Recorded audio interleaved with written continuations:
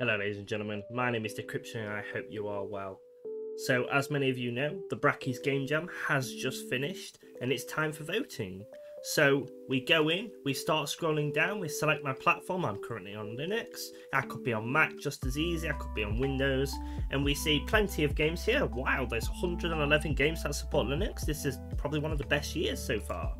And we run into the same issue quite often, which I blame Unity. I think it's bad UX. So let me show you what I mean. So we come in and in Unity, I've not used this in ages, we drag a cube, and oh perfect, the game's done. It's time for publishing. So we go File, we go Build Settings, you see the platforms, Windows, Mac and Linux, because that's what I'm publishing to.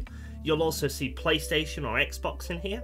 You come in, your target platform automatically defaults to whatever you're on, so people develop on Windows or Mac, it'll say that, like, oh perfect, it does all three of them, doesn't it? You click build, and it'll go to all platforms, right? Because it says it.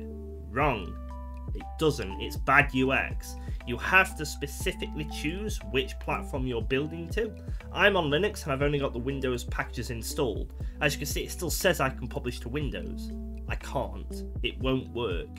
They should split this platform up. Why? There isn't a consoles or a mobile one, they're separate. They need to split them up. It causes so much confusion.